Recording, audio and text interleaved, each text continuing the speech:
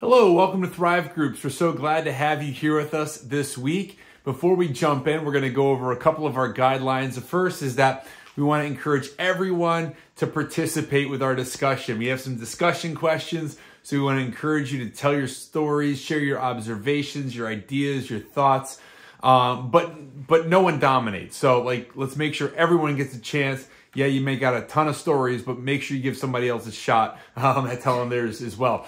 Also, we start on time, we end on time. So once the group is over, let's stay respectful of the location we're in and make sure we end on time. That being said, we're going to jump right in with our icebreaker question. What game show do you think you could win? What game show do you think you could win? There's a couple that come to mind.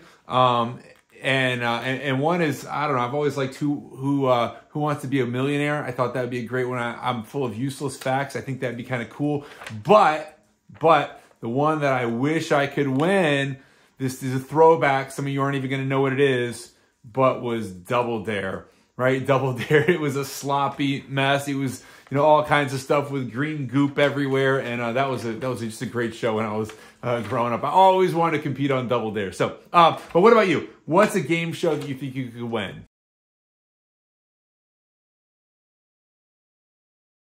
Okay, we're going to read two verses here from Isaiah, and then we're going to talk about whatever stands out to us in these verses. So here we go. First one's Isaiah 7:14. It says, "All right then, the Lord himself will give you a sign. Look, the virgin will conceive a child. She will give birth to a son and call him Immanuel," which means God with us. In the second verse, Isaiah 41:10.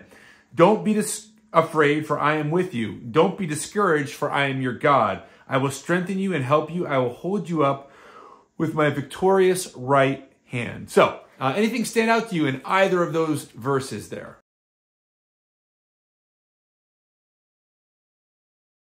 Okay, here's a question for you. Have you ever felt abandoned? Or maybe more accurately, share a time when you felt abandoned in your life. I'll tell you one. For me, kind of a silly one, I suppose, was a while back I was following a friend. We were on a road trip, and we were out there, and I was following him, and he was like pedal to the metal, just flying.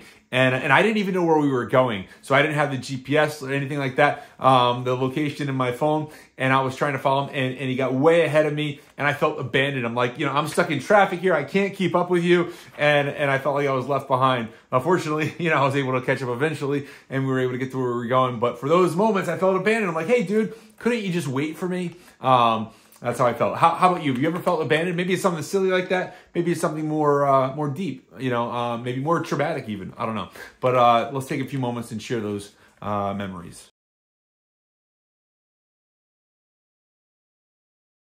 Next question is this. Share about a time when you felt God with you. I've talked a little bit about some of my adventures on Mount Washington, one of which was when I decided I was going to climb a big chunk of it in the middle of the night. Wasn't my brightest idea I've ever had. It was not that smart. I do not recommend it, but I did it nonetheless. And in those moments, I felt God's presence. His presence was probably kind of rolling his eyes at me, shaking his head a little bit like, why are you out here in the middle of the night? But nonetheless, I was very, very aware of God's presence in those moments. So how about you?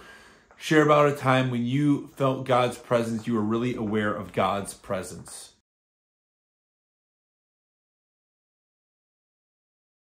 Final question here is, how can you be more aware of God's presence in your life? What things could you do? Maybe environment, maybe, I don't know, maybe music, maybe it has to do with reading scripture, going for a hike. I don't know what it is for you, but share a few thoughts of how you could maybe be more aware of God's presence in your life. Okay, lastly, we are going to close in prayer. So we thank you so much for joining us today. I believe that there's power in praying together for each other. So we're just going to take a few moments and give everyone an opportunity to say a few words of prayer. It doesn't have to be fancy. Just, maybe give a request or ask God for guidance, or maybe you're praying for someone you care about, whatever it is. And then you can say amen. It'll go around the room. The leader will close it up. So again, thanks for joining us today, and let's close in prayer.